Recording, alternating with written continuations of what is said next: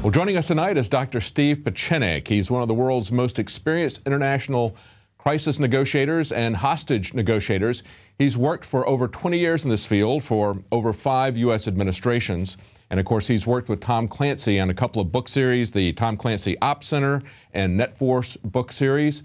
We want to talk to him tonight about his take on the Edward Snowden documents, what he believes is behind this as someone experienced in the intelligence community, as well as what he thinks is going on in the Ukraine. Welcome, Dr. Pieczenik. What's foremost on your mind tonight?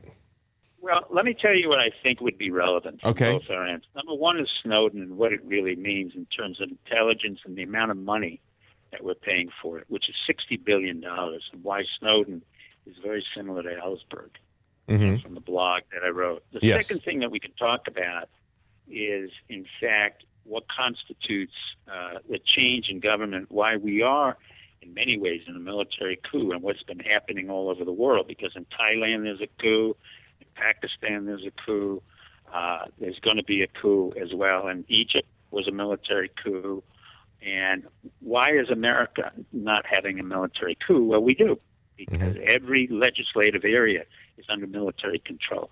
So what does that mean in light of the Snowden and in light of everything else that we're talking about?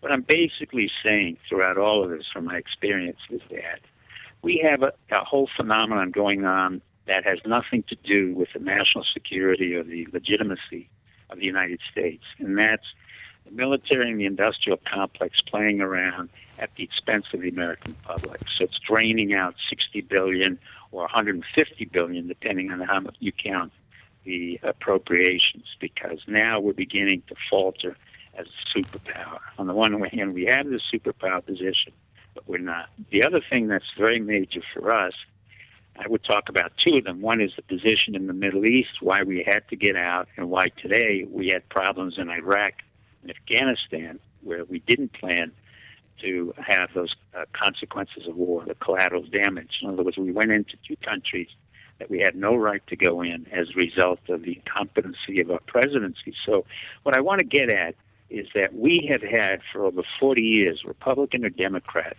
really incompetent presidents who have not really understood of war, the nature of financial restitution, and the nature of what it is that we Americans need to have, which is prosperity, entrepreneurship, and a middle class. It has nothing to do with being Republican or Democrat.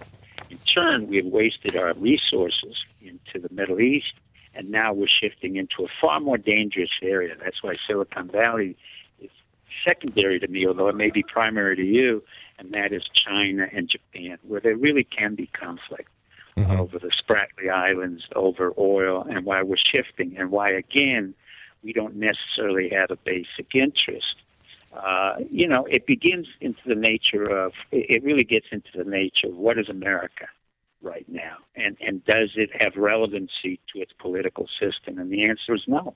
Yeah, you wrote in your blog, that's a very good point. You wrote in your blog that the relevance of the intelligence community is much like the military. It's relevant only to itself. You said our military has no need for the U.S., the U.S. has no need for the military, and it's the same way with the civilian military intelligence community. And that's what they feel. They've been very clear to me and to others that since they went to war and we had no support for the military whatsoever, which we haven't. Now remember, we haven't had support for our military since 1940s. Our war in Korea was a disaster. The Vietnam War was a disaster. The Iraq wars were a disaster. Afghanistan, Yemen, Somalia, Pakistan. So what does the military say?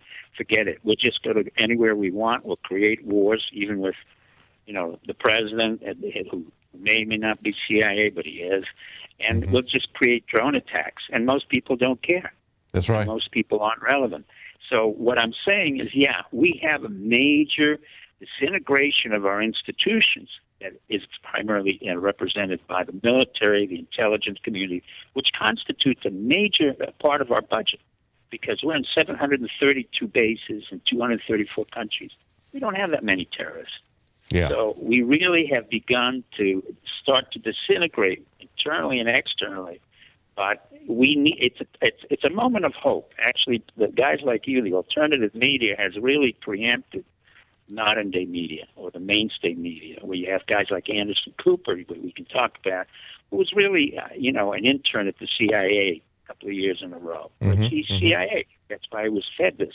This is not conspiracy. I mean, I've been in the business. I oversaw the CIA. I oversaw National Reconnaissance Organization. I oversaw all of them without belonging to them, but being their bosses, so to speak, because they had to report to a Deputy Assistant Secretary of State. What that means is we are the ones who implement policy. We're the ones who create the initiatives that go overseas. In my particular case, I just dismissed the CIA for 30 years because they were incompetent. The only time they were competent was when Jimmy Carter fired over 4,000 CIA operatives. He was the first man only, and he was military. So not only did we have an inherent tension between the military and the civilians, but we'd had this ongoing war where they're becoming less and less reliable. And that's why the agencies have become more reliable, and they're drawing away our monies. Let me ask you about the Snowden leaks. Now, he's been accused by the U.S. of being a Russian spy, a Chinese spy. I don't think too many people buy that line, but there are people who question whether this is a limited hangout or if he's a genuine whistleblower. You have a different take on this. Tell us what your take is on the Ed Snowden document. Yeah, sure. You want me to tell you? Or yeah, go ahead. Yeah. Well, basically, let me go back to the history of Putin and Russia. Having been mainly involved in the takedown of the Soviet Union, I was sent to the RAND Corporation specifically to develop the architecture for the psychological warfare of taking down the Soviet Union. It wasn't done by the CIA. It wasn't done by Mikhail Gorbachev. I'm not the only one, but I was one of the few who could delineate the architecture because I was trained in both political science and in psychiatry, and I'd worked in the Soviet Union over 10 years during the 70s under Nixon and Ford and Reagan to take out political dissidents in psychiatric hospitals. So I had a very good idea where the weaknesses were, and I knew the KGB very well and the GRU. So when we took down the Soviet Union, we in fact made a mistake. We gave it to Yeltsin. Yeltsin was misread.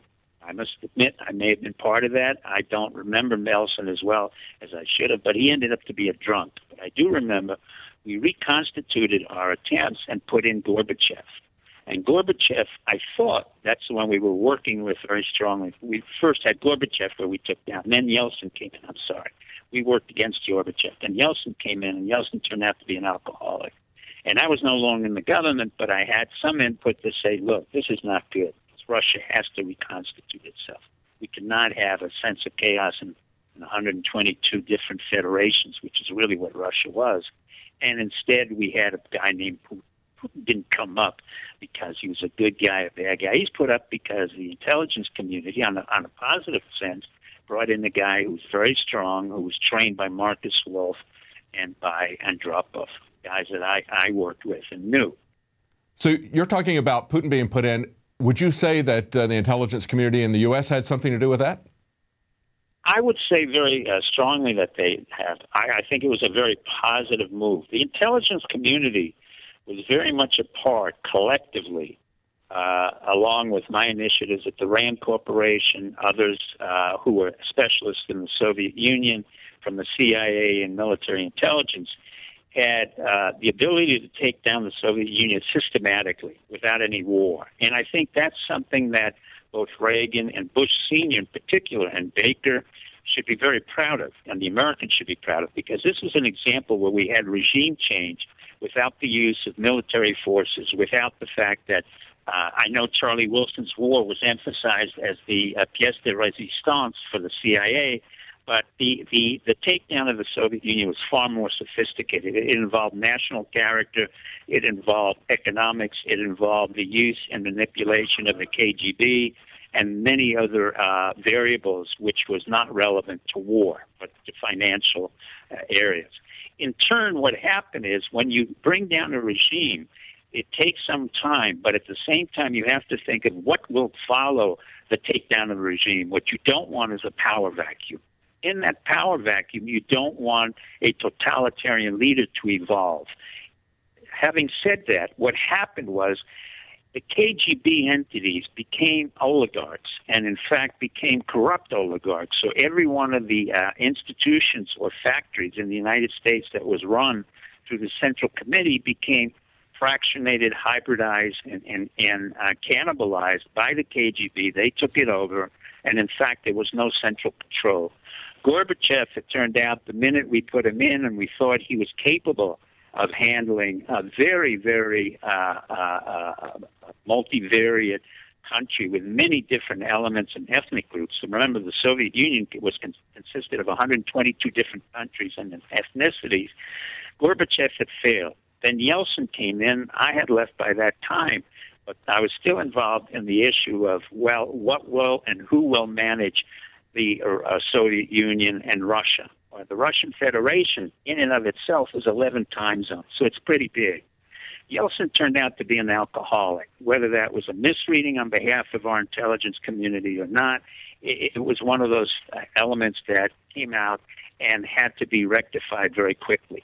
Within the ranks of the intelligence community in the Soviet Union or in Russia was a young man, ironically, trained first in East Germany. And who was he trained by? He was trained by someone who I had known and had encountered through a proxy, a man by the name of Marcus Wolf. Many of your listeners will know Marcus Wolf by the key player in the movie The Spy Who Came In from the Cold by Jean-Luc Carré. Mm-hmm. Marcus Wolf was a very special spy master, perhaps the greatest spy master of all, who ran over 100,000 East German Stasi operatives, S-T-A-S-S-I, operatives all over East Germany and the world. He had penetrated the DND, or the West German intelligence, and some of our own intelligence. He was so brilliant that by the time we were able to amalgamate or integrate East Germany with West Germany, we could not arrest Marcus Wolf because it would serve no purpose. Instead, he allowed his family to flee overseas, and we allowed him to become a cook.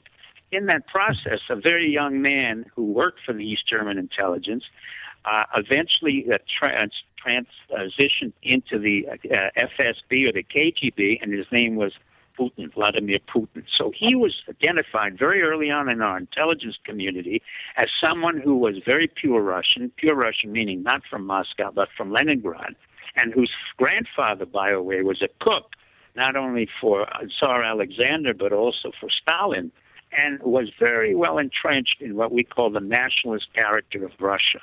So he was trained not only by Marcus Wolf of East Germany, but by someone I had to work against, Andropov, the KGB, who was also a brilliant spy master. So eventually, it was understood in the intelligence community that Putin would have to be the reigning ruler of the new Russian Federation, which we had taken down through the Soviet system, and he would have to accrue power by becoming totalitarian and really Russian in nature.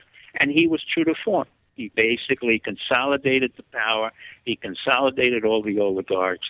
He made sure that the oligarchs were in no way involved in political chicanery in Moscow. And in turn, they all received billions of dollars of corrupt political cronyism types of businesses, Gazprom, as well as construction companies, as well as all types of different industries that they were not attuned to or they were capable of running, but instead that was their political payoff on one condition, that these oligarchs never get involved in politics with Putin. Putin was true to form.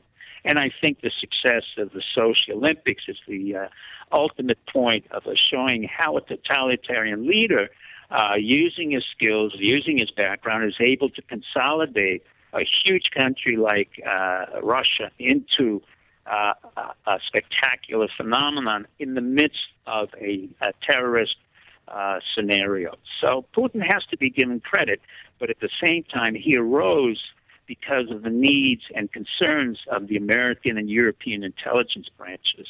As a result, Putin really worked in collaboration with the CIA and our military intelligence to allow us to transit through Russia into Afghanistan. And we paid him a lot of money to transit into Afghanistan. And that money, in turn, he allowed us to be able to put over spies or alleged spies like Snowden. Let me ask you this, Dr. Pieczenik. If it's in the U.S.'s interest to have one person to deal with in that area, to have a consolidated Russia, and Putin was the guy that they identified as doing that, give me your take on what's going on now in the Ukraine, where it appears that the EU and the U.S. are trying to undermine Putin. Is that your take on this, or? Well, Ukraine has always had a history of what I call divided loyalties.